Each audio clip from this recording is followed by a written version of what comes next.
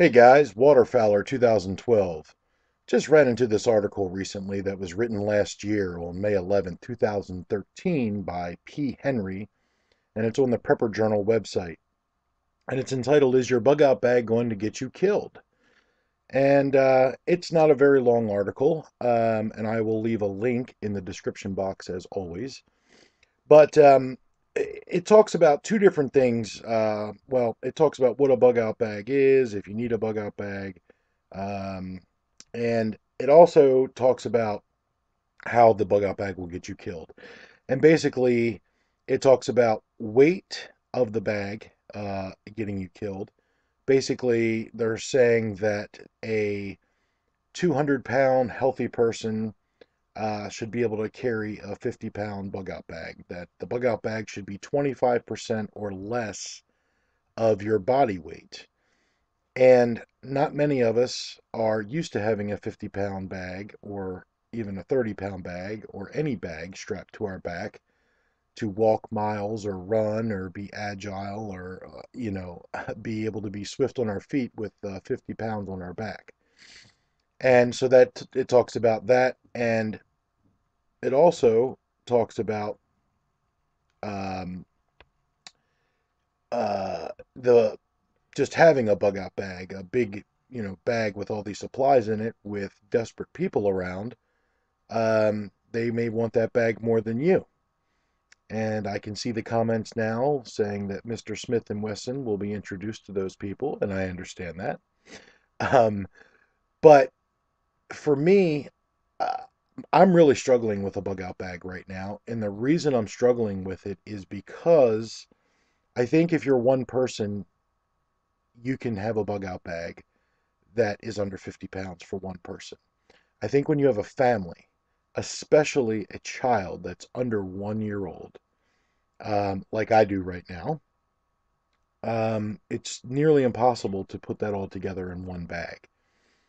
So I'm curious to what people with family, what is your strategy with your bug out bag or bags? I can tell you a little story that one of our good friends just had surgery in the middle of last week. And my wife has our son, and we packed her car to go away for, 6 days. And I had her small SUV packed to the gills with a pack and play, clothing, medicine, toys, strollers. I mean, it was just crazy how her car was packed just to go away for 6 days when you have a basically an infant. Um, and when you have uh, a child or children that cannot carry a pack, they're not 8 or 10 years old where they can at least carry something. You're carrying that child. Um, and I understand also that bugging out is the last option anybody, I think, uh, has on their list of things to do. I mean, that's like the last thing that you want to do.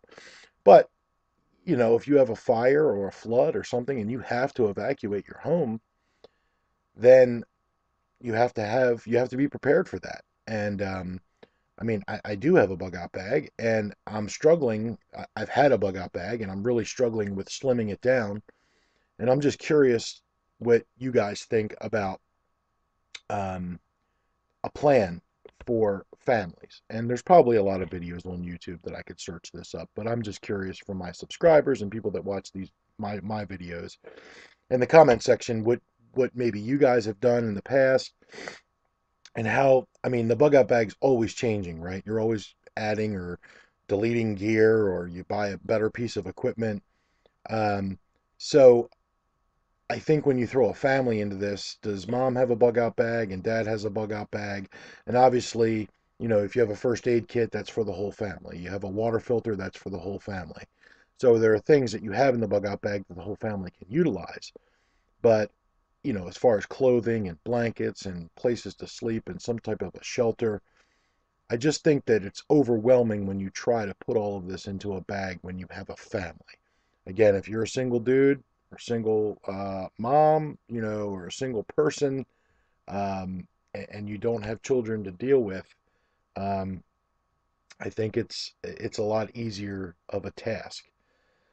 But I think regardless of having a family, can your bug out bag get you killed by carrying too much weight or just being a target?